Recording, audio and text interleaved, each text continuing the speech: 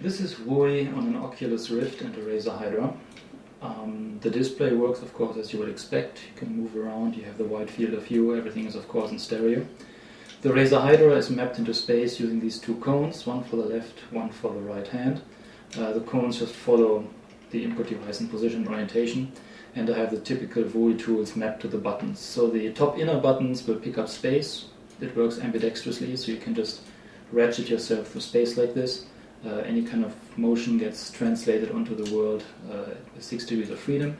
If you press both buttons at the same time, you can zoom in by moving your hands apart, you can zoom out by pushing your hands together.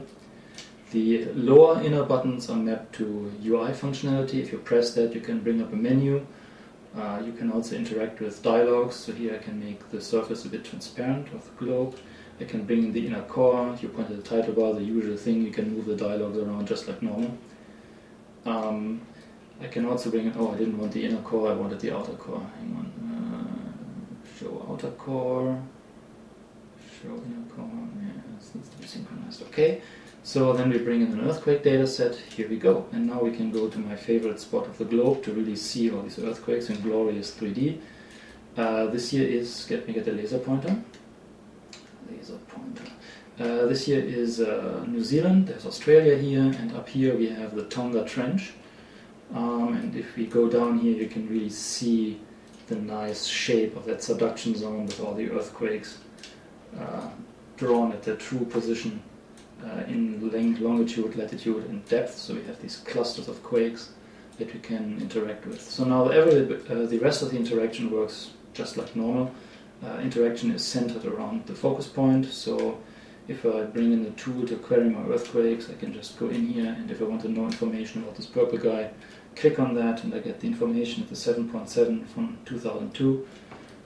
If I click on, let's see, this guy right here, then that's a 5.6 from 1970 and so forth. In the same way, we can measure distances and positions. I'm just going to make an annotation tool. Here we go. And so now I can measure the position of an earthquake. You notice how this little marker, which gives me GPS coordinates, just snaps to the closest earthquake. So I can just very easily go to one of those guys and leave a marker there. I can measure distances in just the same way, one marker. And then I can stretch out this measurement rubber band, which is now 274 kilometers. So overall, the Rift works very well. The head tracking is very snappy. It's very nicely matched to what you would see. The resolution is a little bit low for serious work, so I had to crank up the font sizes to make them readable, but it's okay. The optics, of course, are great. I have everything nicely in focus, nothing is blurry, I can see all the way around. The field of view, of course, is fantastic. The only downside is, and it's an unexpected downside, that because I don't see my hands, I'm not used to that coming from a projected VR background. Even though you have the cones where the Hydra is, it's really hard to use your hand and pick up things or type on the keyboard. So in order to get around that, I figured out it would be easy to just bring in a 3D video from the Kinect. So here in our Kinect you see my hands, they are exactly where I think they would be. I can type on the keyboard, I can touch the base station, that's my mouse over here, so I can find my way around, pick up things that are on my desk and so forth. So this makes it a little bit easier to just live while having the Rift on. Now this is also a good opportunity to point out some properties of the Razer Hydra. You notice that now the Hydra is represented by the gray cone and also by the actual 3D video of the Hydra handle. And the way I configured it is that the gray cone sticks out of the front of the handle a little bit. So this is how it's supposed to be. And you see that as I move around, that generally follows okay. But you also notice that if I move away from it, the cone starts disconnecting from the handle, especially when I move over here to the left where it gets really bad.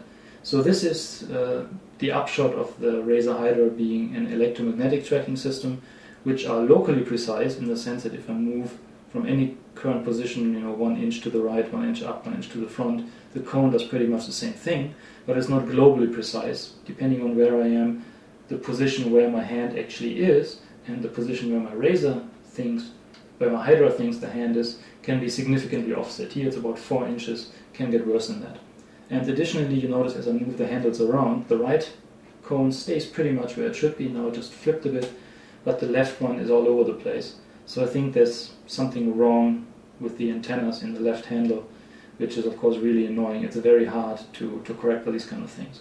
So now this is not really a showstopper, it's just something to be aware of, which is why I normally recommend using the Hydra not as an absolute positioning device, but as a relative one.